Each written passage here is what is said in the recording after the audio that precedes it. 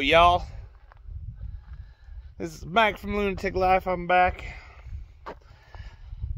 So getting back from Moab, I says to myself, your Jeep just ain't big enough. It's too small. You scrape the whole bottom side of this thing. So I'm going to have to do something about that. Well, we got part one. Let's have a looky here in the back of this here Jeep. And we're going to see what we got. Whew. That is one dirty Jeep.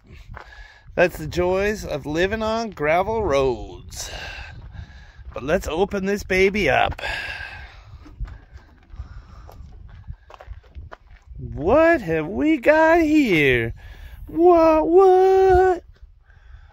We got us a set of race line beadlocks and a TMR spare tire delete kit. Yeah, I am stoked. Now, apparently the only thing that fit on these are 40s and bigger. Yeah, that's what I heard. That's what I told my wife. So, I guess that means once I get these cleaned up, polished, painted some rings, it's time for some bigger tires. Do you agree? I think so.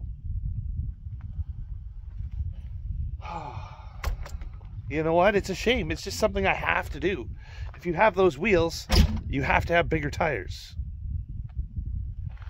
If you have these wheels, you could have the smaller tires.